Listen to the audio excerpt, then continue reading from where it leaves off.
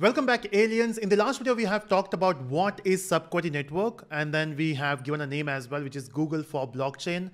Now, in this video, let's try to install SubQuery and let's try it out on the machine itself so that you will understand what it does and how do we write our own SubQuery projects. Now, since this is our first video, maximum time will be spent on doing a setup. Now, of course, on your machine, you need multiple things to make it work. There's not a simple project, right? Basically, we are running a project which will index the entire blockchain. Okay, now which blockchain we are focusing here? We are focusing on Polkadot, and we'll try to index the blocks. So every time you create a new block, we'll try to index that. That will be quite fun, right? Okay, so what are the things you need? So the first thing you need in your machine is Node.js. So make sure that you have Node.js. Now, how do you verify Node.js? You can just go to terminal and you can type node. And if you get the node prompt, that means you have node installed. Otherwise, if you don't have it, you just have to go to Google. And then you just have to go to Google and search for Node.js download. And this is where you will get your download, right? So you have to click on this and you can select your OS, Windows, Mac, or Linux. There will be option of Linux as well. There are binaries available. And once you do this, download that, install it. It's very simple. And with Node, you also need NPM. So once you get Node, you can also download NPM here. So you can download NPM as well. So just follow these steps and you can download the NPM. So you got two things, you got Node.js and you got NPM. There is an option for NPM. You can also go for a Yarn download. In my machine, I do have Yarn and I feel Yarn a bit better than NPM. But again, it depends upon your liking. If you like NPM, go with that. Otherwise, you can also use Yarn. Both works. In fact, I've tested both the softwares for SubQuery and both works perfectly.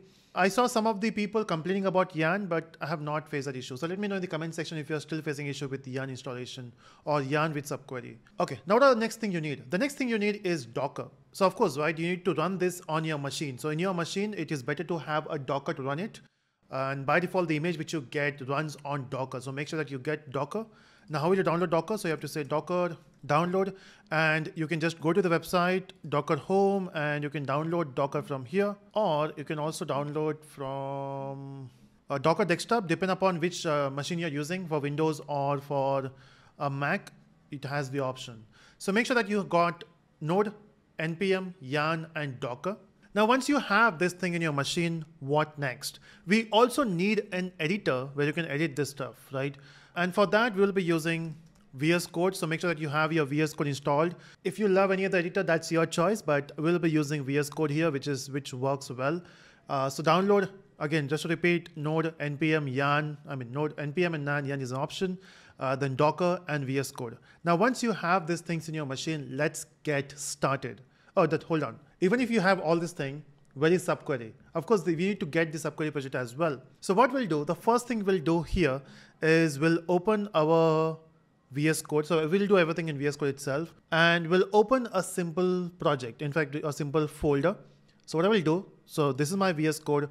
I will click on File, and I will click on Open Folder. And in this, in my own folder, my user folder, let me create, it says SubQ as a folder. That's a weird name, but that's for SubQuery. And click on Open. Now this is where I will create my project. This is where I will do all the stuff.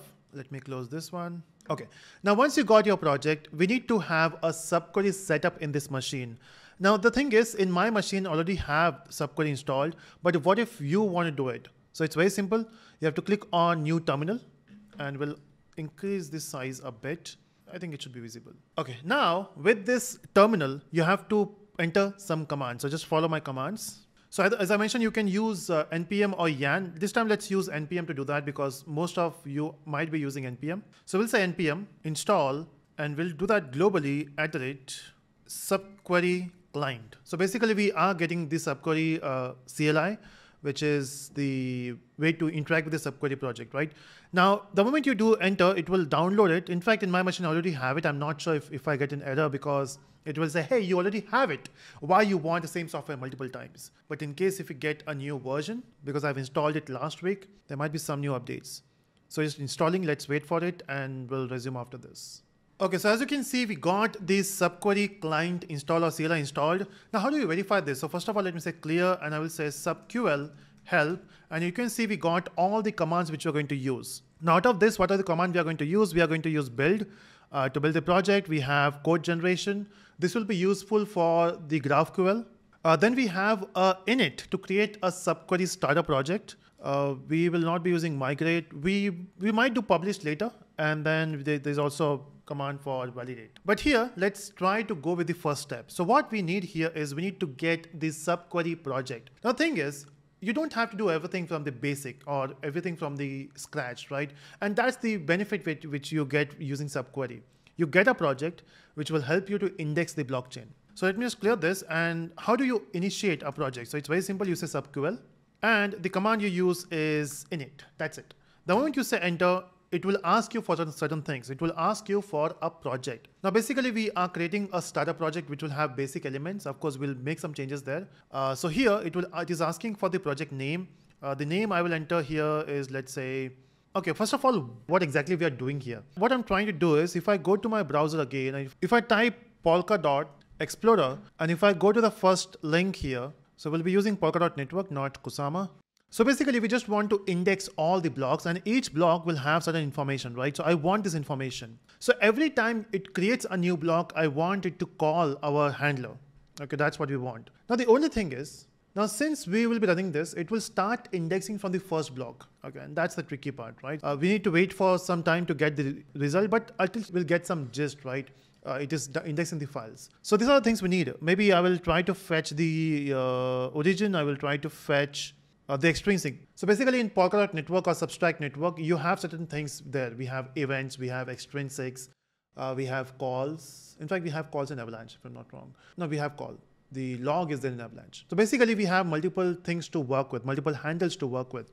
So we'll see those one by one. If you're getting confused, don't worry, just be with me. Once you see the code, it will make much more sense. Okay, so basically we are trying to create a project for fetching the extrinsics. So we'll say ext.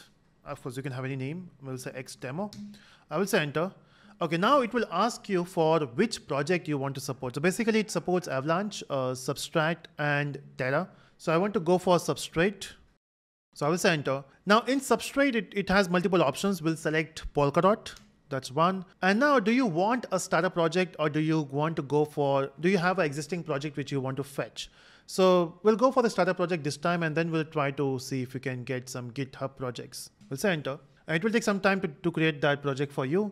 Now it is asking for the RPC endpoint. So we'll go with this basic one. So this is basically, this is the company, One Finality, which is the company of subquery. And this is the API for Polkadot. So we'll not change this. They have already done the indexing. We'll use that. From where you're getting the subquery starter project, from the GitHub. So we'll use that as it is. And of course, if you have your own subquery starter project, you can just mention your GitHub repository. Next, it will ask you for the author name. So since it is MIT license, I will use my name there. And the description, okay, I don't want to change the description. Version, this is my first project, so I will go with the same version. So if you want to change it, then only mention, otherwise you can just say enter. You can also mention the license here, but then since this is MIT license, we'll continue with that. And then that's it, your project is ready. So you can see it's so simple. We have not done any coding yet, and we got the project. And this project has all the basic things you need. So example, if I expand this, see the number of files you have. So basically we got the package.json. That means we need to install some packages. That's very important. We don't have those packages as of now. So what are the packages we need here? So these are dependencies we need. And also we have some commands which we are going to use. We are going to use CodeGen. We are going to use start Docker. Otherwise you can just copy this and turn on the Docker. In fact, in my machine, I already have a Docker. I'm not running it now. I want to show you the errors which you get while running, because when I was doing this, I got multiple errors. So it's better to learn from my mistakes, right? So let's do this. Okay, next we need to also focus on this file, which is schema.graphql. Now what happens is every time you have a block on the blockchain, every block will have different information. It will have the information about the transaction. It will have the information about the outside world as well. It will have the information of rewards. So we need to get those information. Of course, we don't want everything. We can specify what exactly we want. And you can mention those things in this schema.graphql. Okay, so we'll do all those steps. The first thing we'll do is we'll first of all move to the extend demo folder. And let's install all the packages which are required. So I will say npm install, and done. It will install all the dependencies which is required. Okay, so basically we got all the packages which are required, and those things will be available in the node module. So you can see it is downloaded all these packages, and one of it is SubQuery. We also got it for Terra, we got it for Substrike. So basically we can use all these things while working on the project. Great. Okay, so we got the packages. What next? So basically these are the files we have to change to specify what exactly we need. Apart from this is the important file. The file here is, so this is your YAML file. In this YAML file, you can see we are basically running this to the SubQuery node and SubQuery query itself. And then this is coming from the repository. This is what we mentioned. Now, this is the important thing we have to remember. When you connect with a network, it will ask you for the chain ID. So we have mentioned the chain ID here. And this is the endpoint which I have already taken. Remember that when we were fetching the project, we have to specify these things. And then this is your data source, in which this is important. Of course, the runtime will change based on what you select. We have selected Substrike, so it is giving you Substrike. But then if you go for Avalanche or Terra, it will change. Based on what runtime you're using, even your handlers will change. In Avalanche, I guess we have some extra handlers to use. But in Substrate, we have block, we have handle event, and we have handle call. Now, in our first code, which we are going to do, we will be only focusing on the block, not on event and call. So we'll only focus on the block. So this handle is basically will be called every time a new block is created. Handle event is for the events. Every time you have an event, the advantage is one block can have multiple events, right? And you can filter those events, which event you want to focus on. Example, here by default, they are saying every time there is a deposit, that's why it will be called. Otherwise, you can also go for calls for the extrinsic values. Extrinsics are basically whatever is getting called from the outside world of the blockchain. Okay, apart from this, we have one more things to open. If you expand SRC and if you do mapping, we have a mapping handler. And see the method names. So basically we have handle block, we have handle event, and we have handle call. For these files which we have talked about, remember, handle block, handle event, and handle call. For those things, we have a mapping here. So these are the mapping: handle event, handle call, and handle block. Now, one important thing, if I go back to schema.graphql, you can see the name of the entity. The name of the entity by default is starter entity. This is what represents what you're fetching from the blockchain. You can have any name, doesn't matter. Now, with the same name, there will be a mapping JS file, which we don't have as of now. So basically we need types, and that's why you can see we are getting error. How will you get those things? So that we'll see in the next video. So what are the things we have done till now? We have done with all the setup. We got node, npm, Docker, and then we have also pulled the SubQuery project with the help of SubQuery client, and we got this project. Now we need to make some changes, because if you can see, GraphQL is having all these fields which doesn't have a name. We want to specify what we want to fetch. We want to fetch the block number. We want to fetch the block height, maybe the origin, and we can specify all those things there. And when we run it, we'll get all the data, and that we'll see in the next video. Bye-bye.